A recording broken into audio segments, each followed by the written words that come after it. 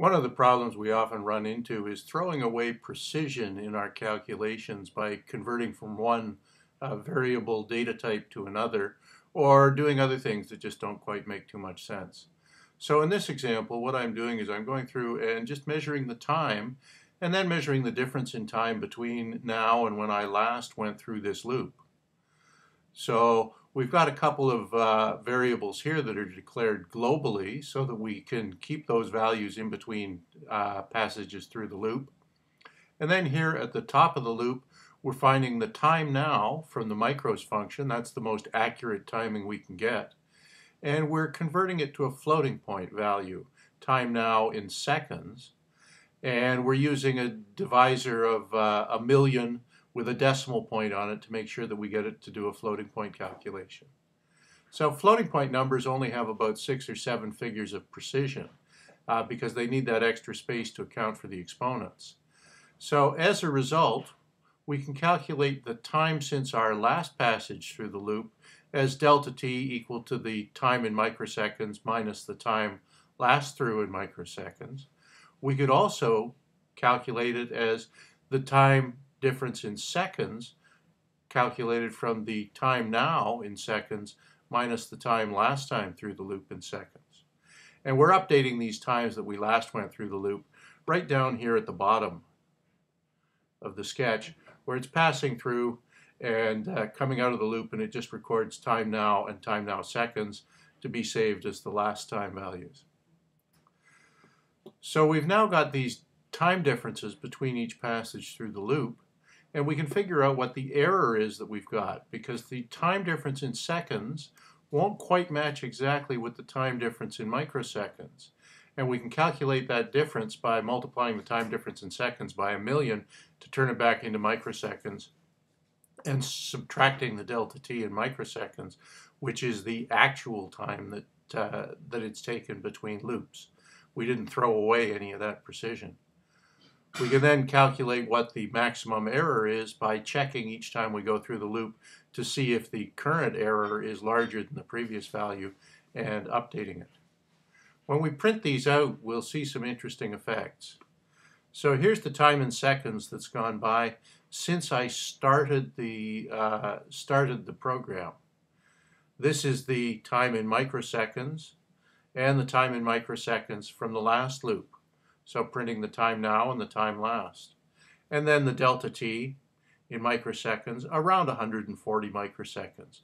And it varies depending on just what calculations are having to happen in this loop. And then I take the floating point values for time in seconds, time from last time in seconds, and we can see that they're pretty close to each other, and they differ only out here in the last few decimal places, the microsecond time differences.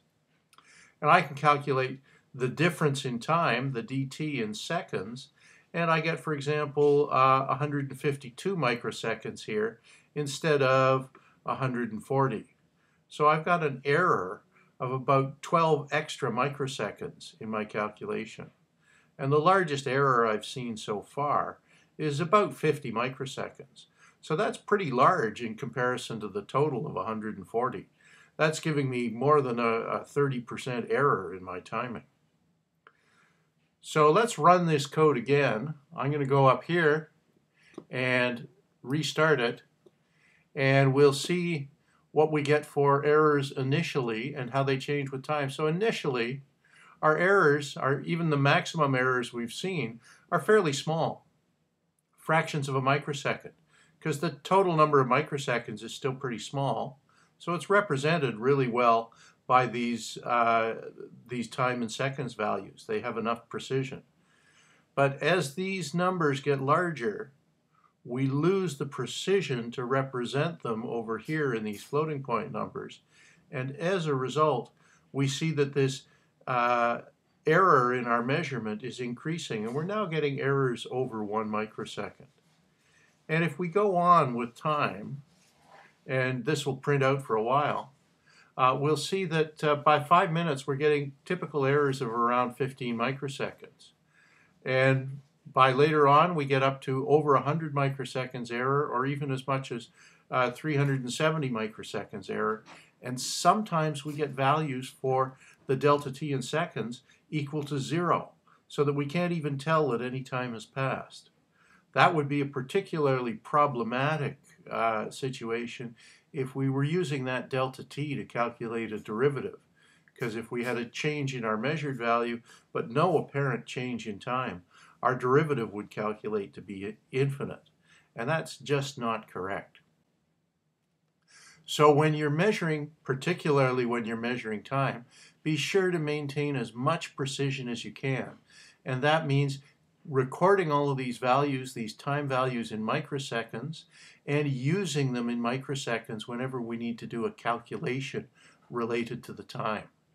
Don't convert them to seconds for any purpose other than printing them out in a nice, neat, tidy way so that we can see a value in seconds over here that makes sense to us, and so that we can plot values in seconds on a graph that makes sense to us.